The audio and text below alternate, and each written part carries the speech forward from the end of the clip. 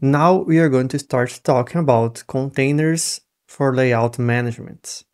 We are going to create a blank app and start learning how to use it. Okay, so I'm going to go to my solution to create an app from inside the solution, but if you don't have one, then you can go to Power Apps, create a blank app. But in my case, I'm going to go to Solutions, Power Apps, Building Blocks, and I'm going to create a new app, Canvas app, tablet format, and I will call it Learning Containers. Click on Create and wait for the app to open. Once it's opened, we are going to start looking at it. Okay, we already know the interface, and we know that if we go to Insert, we have a lot of controls in here. And we can also enable the modern controls in the settings. But let's continue with the controls that we are given here, because in this case it's just for understanding how containers work. If we expand the layout session, we see several options here, and we have the horizontal container, vertical container, and just container. In simple terms, containers is a control that groups other controls together.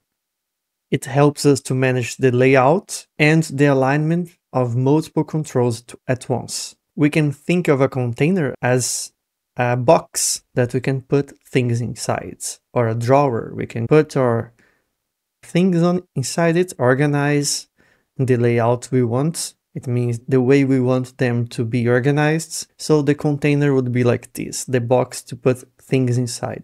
As we saw, there are mainly these three types of containers. Let's insert one by one in the app. So I'm going to go to Insert Container. Okay. Now I'm going to click out of it and insert again a vertical container. Just position it the side of that one, resize and position. Let's also insert a horizontal container and position it on its side. So we have the three containers here right now. It's a little difficult to see because they are all white. So I'm going to set the screen color. I'm going to click in the screen, select the fill and put gray. For the containers, I'm going to select them pressing Shift here in the 3 view and set the color to white. Okay, now we have the three containers. In the beginning, they look all the same. Okay, we can start adding controls to the containers.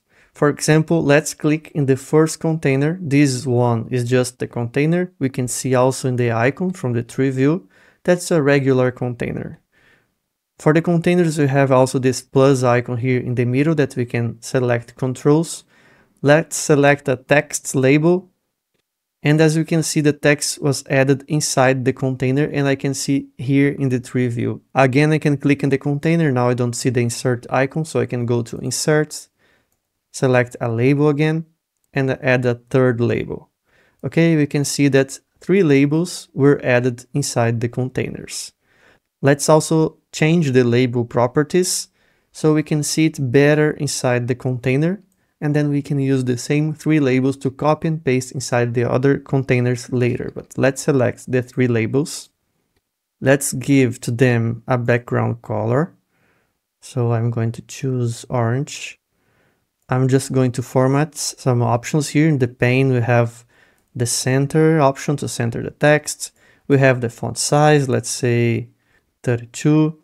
If you added a modern control, then these properties may be here in the bottom and be a little bit different, but the same idea. It will be here in the properties pane. Okay, now for width and height, let's set all the same. Let's put 200 for width and for height. So they all have the same size. Okay. We can change the text of each one just to differentiate. So let's say 1 for the first one, 2 for the second, and 3 for the third. Now we can see that if we select the container, we can move it around. Let's just bring the container to the top, right click on it, reorder, bring it to front, because now it's in front of the others. It's easier to identify. So everything moves together. if I resize the container, the things that are not in the display area of the container will be hidden, but it's here inside it. Okay, this is the normal container. It's just a group of things.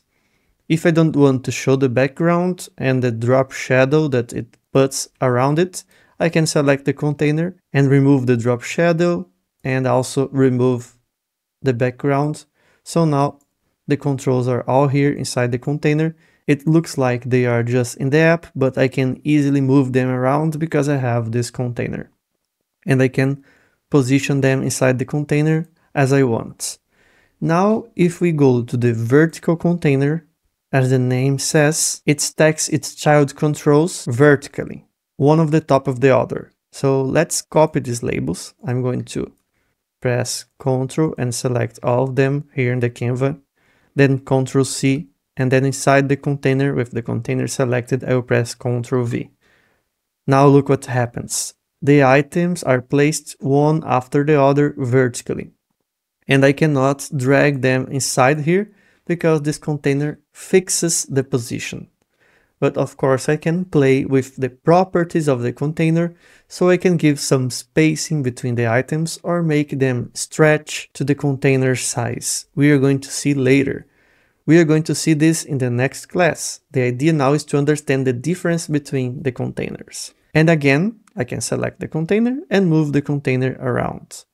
I can resize the container, and then it will be hidden here, the one that doesn't fit in the container area, but as I mentioned, we have properties to do that. Let's see the third container. If I paste here inside this container, the labels are placed horizontally. Again, we have the label number 3 here, but it's outside the area of the container. But if I resize the container, I'm going to see it better. And we can see that the items are side by side. And again, I cannot drag and position them because it's fixed. Let's just give the color to this container back, the background color, so we see its limits. We can resize a little and position the labels as we want. Okay, and now we have the 3 containers in here.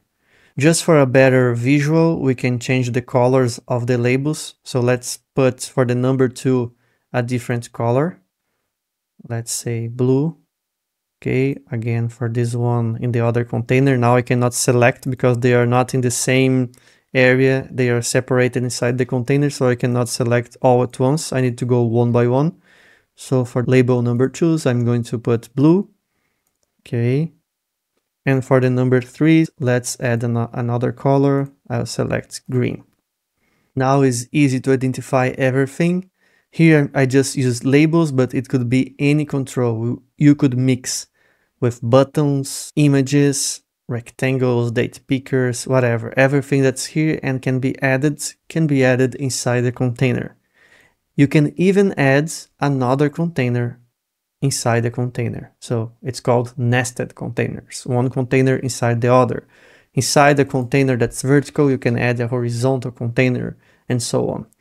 Okay, in the next class, let's start exploring a little bit more the properties of the containers, especially for these ones, the vertical and the horizontal one. Since now we want to be able to better organize the controls inside it. Because as we saw, we cannot drag, so we need to find other way to do that. And we are going to see how easy it is to organize items inside a container. See you there.